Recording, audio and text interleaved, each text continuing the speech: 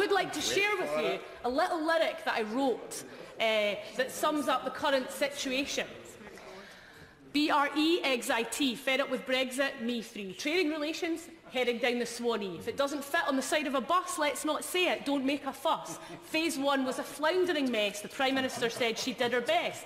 The Irish border was the sticking point, and the DUP. Cross-border trade, we're told it's possible. It's about wording, you see. A fudge, not a dodge.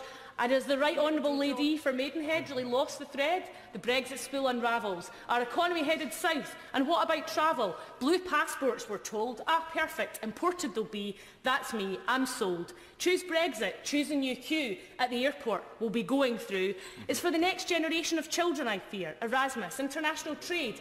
Travel will be lost. I shed a tear.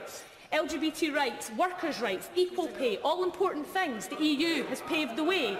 On the night of the referendum and then the next day, promises were made. They were dead straight away. How will history judge our politicians of today? All of us here, not well, I'd say. Not all of us want to be facing this mess. In Scotland, we voted to stay in. We think it's for the best. So let's get together and stop this guddle. For the sake of our future, we need out of this Brexit muddle.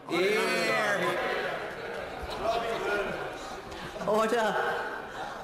I hadn't expected this part of the proceedings to take quite so long, so I now have to reduce the time limit to 7 minutes. Anne-Marie Morris.